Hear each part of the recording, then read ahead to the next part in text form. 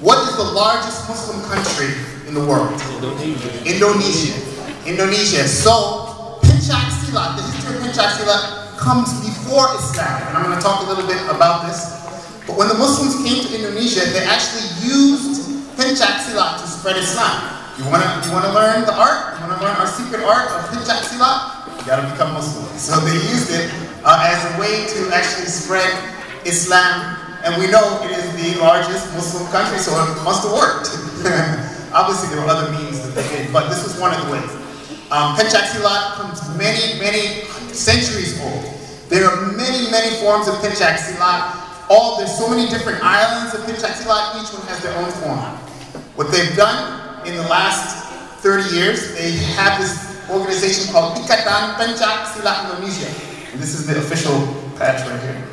And it unifies all the Penjak Silat, and they have one form that they have taken from all these different styles of Penjak Silat. It's called Jurus Tunggal. Tunggal means the single form. And this is what's done in traditional Penjak Silat form. This actually has three parts. It has one open empty hand, one machete, and one, we call it toya, which is a staff, the long staff. I'm only going to do the open hand one right now.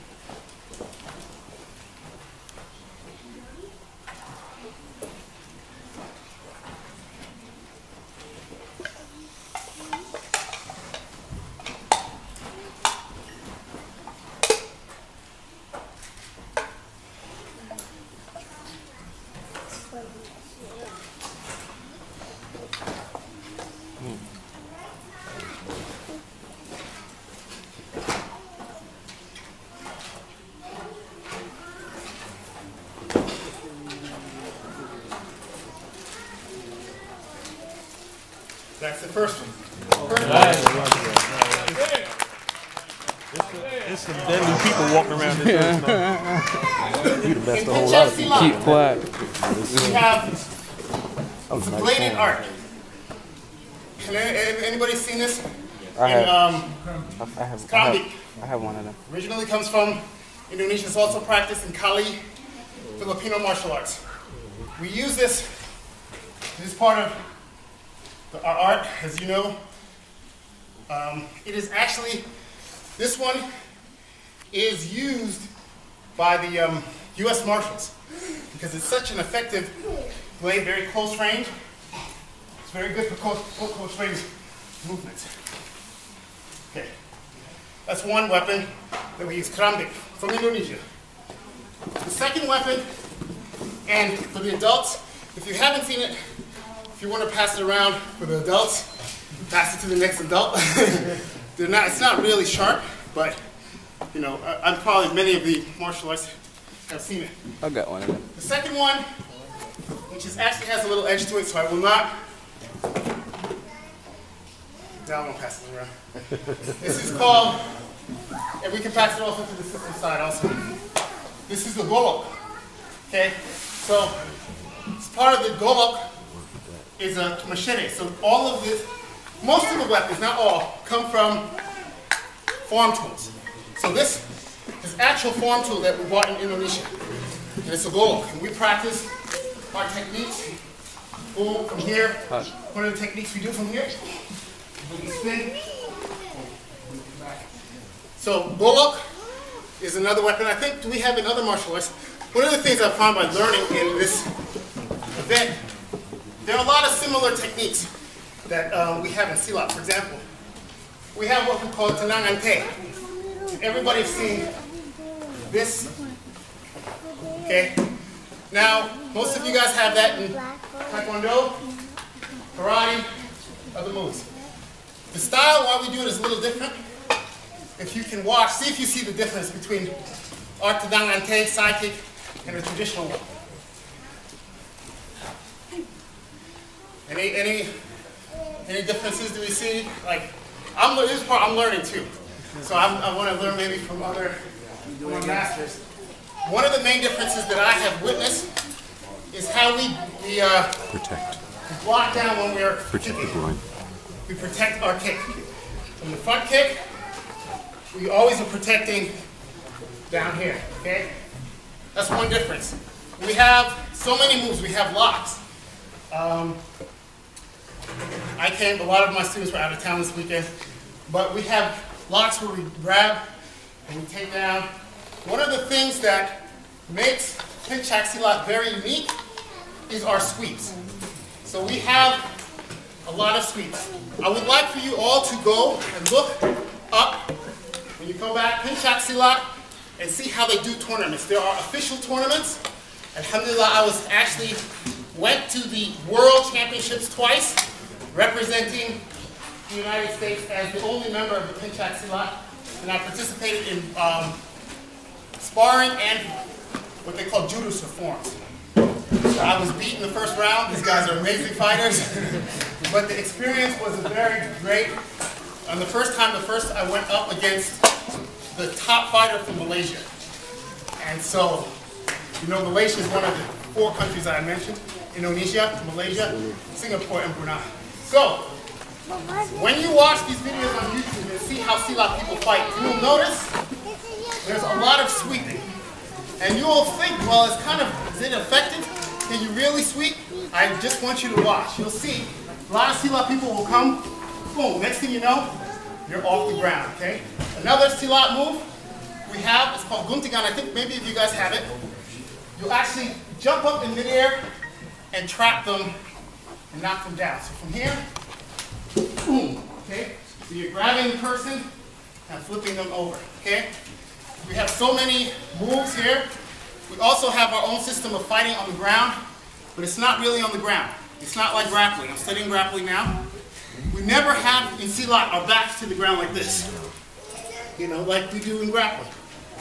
Ours is always upright, and the reason is because multiple opponents, you know. So we have locks, we get down, and that type of thing. Lastly, I don't want to talk too long. I would like to pass around, this traditional, it's normally what the Malay people wear in formal gatherings. It's called a sarong, and men and women wear it. And it's kind of like in the United States, you have a bow tie, you wear it. Some people wear the long sarong and they wear it to prayers. So it's actually a prayer. The long one is a gown that we wear to prayer. That is also a weapon. So this one would be long, so it doubles like this. They wear it around to prayer like this. Okay? This one is just for competition, so it's Velcro. But this one is the traditional one. So when you take it off, it becomes a weapon. Okay? You wrap it once here, you wrap it twice here. I'm not going to lie, I'm not a master at this. There are very few real masters at the sarong. I'm still a student of knowledge of the sarong. But one of the things that they use, they put fish hooks at the end of this. And when they're coming here, you know, boom. Make a rat tail. Right to the face, okay? They wrap it real tight, boom. Also, wrap it once, wrap it twice, block here, you can disarm the weapon from here, pull, and take your opponent down. Many techniques, you attack here, wrap around the leg, pull. But this is actually a weapon. So when you see a Silat person wearing the sarong, it's not just for beautification or like a skirt or something, no. It's actually a weapon.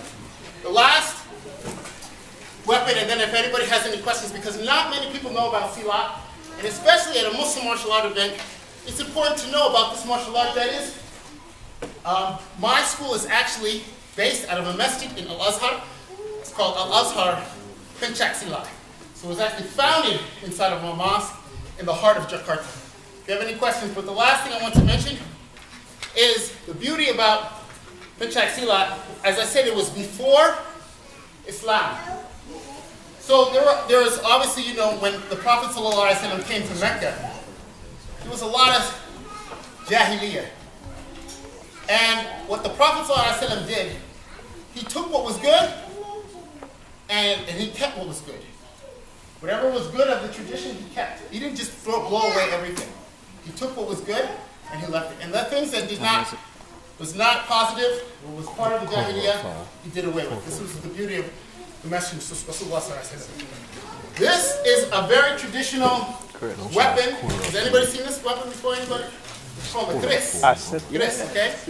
So in the old, before Islam came to Indonesia, the kris had a lot of, how would you say, superstition along with it. You know, a lot of superstitious stuff. So as Muslims came, and I'm going to have, this is not really that bladed, but I would still keep it out of the hands of the youngsters. I want you to look closely and see what they did to try to push away all of the superstitions that go along with weapons, go along with some parts of Silat. So if you would see, it might take a while to get around, but you will see that there is Ayatul Kursi written on there as part of the, as a part of a way, even though this is an ornamental piece. So they're not going to actually be fighting with it. But this is a way to clean up this tradition that goes very far back. There's so much to say on Penjak Silat. We also do have belts. So we don't always wear this. In fact, I only wear this for performances. So much to say, but I don't want to take any questions. Any questions about Penjak Silat that I can answer? If not, I will. I have a question. Yes. Is it taught around here?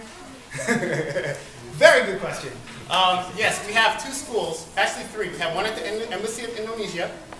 We have one in Bethesda from our particular branch.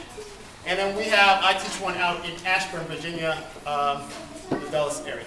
So we have three schools of Penjak Silat. Yes?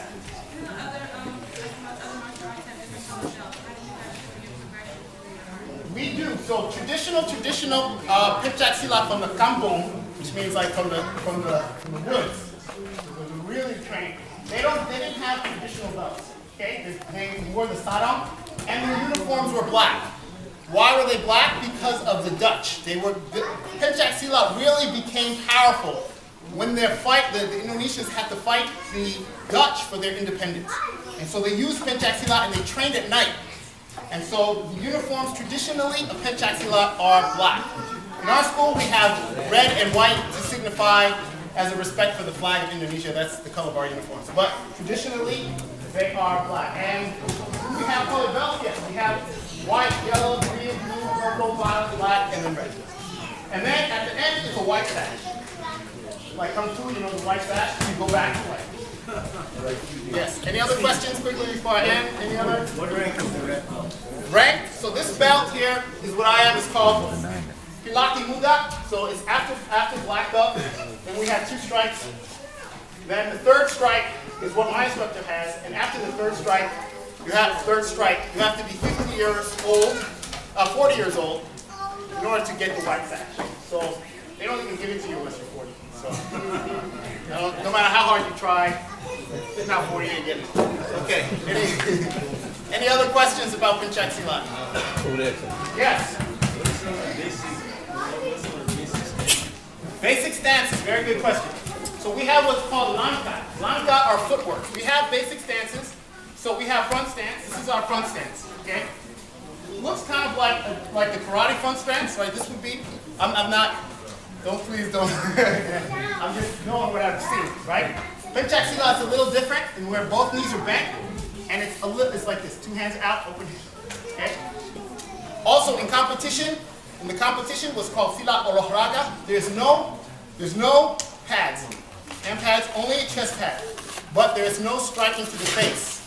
Why? Because there's some hadith that talk about you shouldn't strike to the face. So in Penjak Silat, there's a respect for the face. You don't strike to the face in competition. But technique-wise, of course, there is lots of techniques to the face. So that's why. And some of the basic stances: kura-kura depan, kura-kura naga. Okay. Then we have some of the other stances like sikap minang, which is like this. It's like fighting stance from here, side kick here.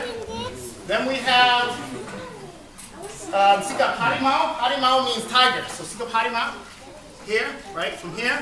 You can come sweep from here. You can come here. Boom. Sikap harimau. And if somebody goes to get your legs, you come in here. This is another stance.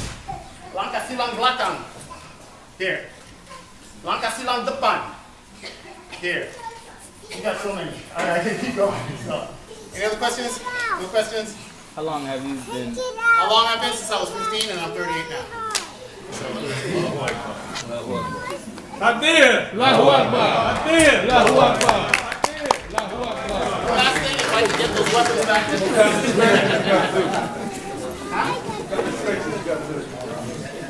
We have different programs.